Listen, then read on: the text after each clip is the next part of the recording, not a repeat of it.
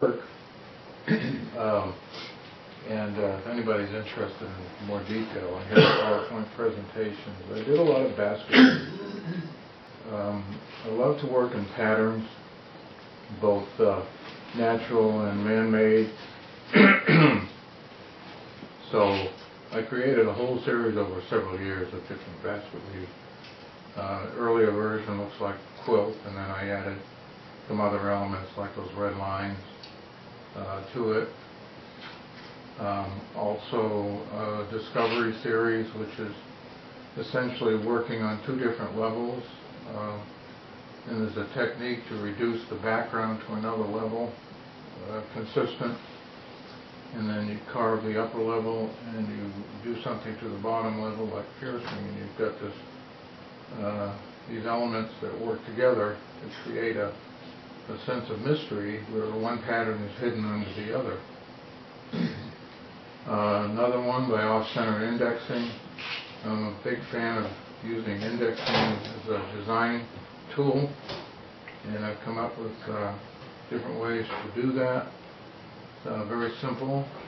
You don't have to buy any expensive equipment. I did a whole bunch on flowers, floral series, because my dad was an avid gardener. And so, early version on the left, 1990, and a later version with flowers and vines. I sometimes just take an abstract idea like a vine and a flower and come up with different ways to interpret something out of it. Not necessarily realistic, but just something that is expressive.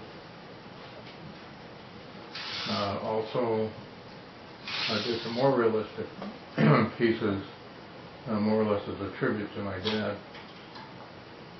When he was getting on in the later years, he was pretty happy to see these.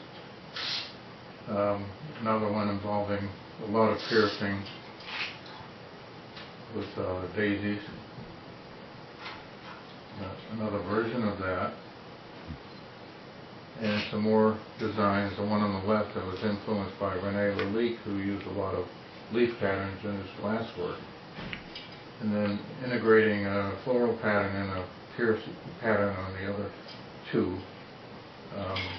Just as an exploration to see how well they worked out.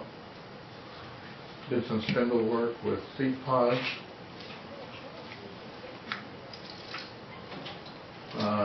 Did a series called Leaf Form, where